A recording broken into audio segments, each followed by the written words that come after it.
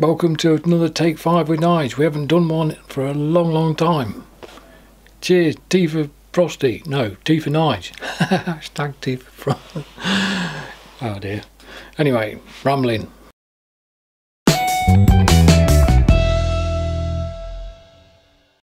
This is my new lid. It's a Kask Mojito. And you're all wondering, Nige, what with the B-twin? The B-twin stuff I still swear by. I just wanted to treat myself to something a little different. So it's a special occasion and this is what I was allowed to buy. Nice, isn't it?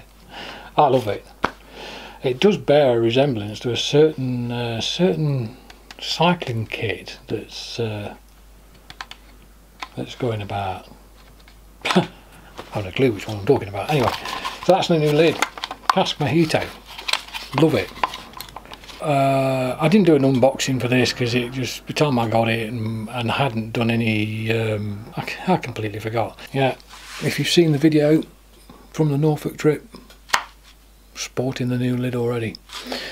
Anyway, let's get on with this one. New Take 5 with Nige. What's in the name? TarmacSoftee. Let me tell you about TarmacSoftee. Someone asked me not too long ago, and I've been asked on numerous occasions in the past, TarmacSoftee. What's TarmacSoftee? Did I work for Tarmac? Did I used to lay roads? Did I work for a road engineering company? No, none of that whatsoever. It actually comes from when I first started mountain biking. I suppose from my history. Not a lot of people are aware of it. I don't think a lot of people when they watch my videos are aware of it. But this is my second generation at cycling, if you like.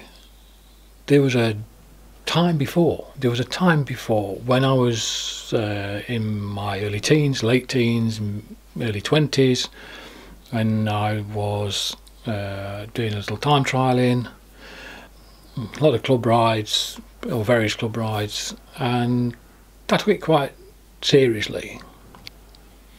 However, that was all road work. There was no mountain bikes.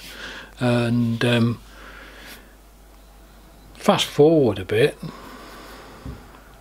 when some colleagues at work decided that they wanted to go out mountain biking, and we all got bikes either borrowed or whatever, we were all in this long line of cyclists, and I was right at the back, yeah, as usual.